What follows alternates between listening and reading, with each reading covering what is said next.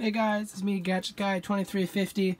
I'm just going to be demoing the capability of quickcall 2 on my H2000s. Basically, what quickcall is that it's a paging format used mostly for volunteer EMS and fire departments.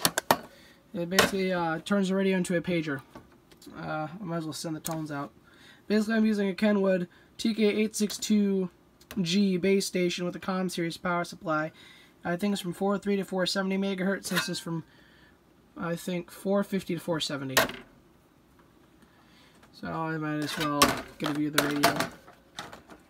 If I can, you know what, it's just gonna have to be up there. Basically, also with the base station, I have PA. Is my mic plugged in?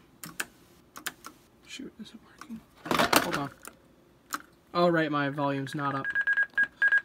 Basically, the radio has a PA function too.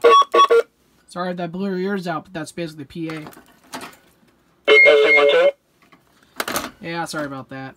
Yeah, it has PA functionality on it. It's got PA.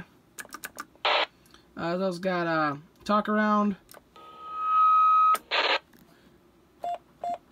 and monitor squelch, basically carrier squelch. Yeah, I might as well just send out the tones quick.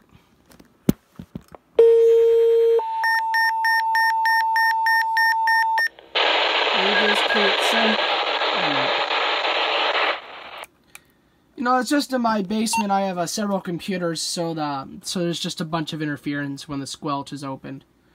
But basically, sorry that the tones were going. You probably weren't able to hear that all the way. Feedback. Sorry about that. But basically, I can send the tones, and you'll hear what it does.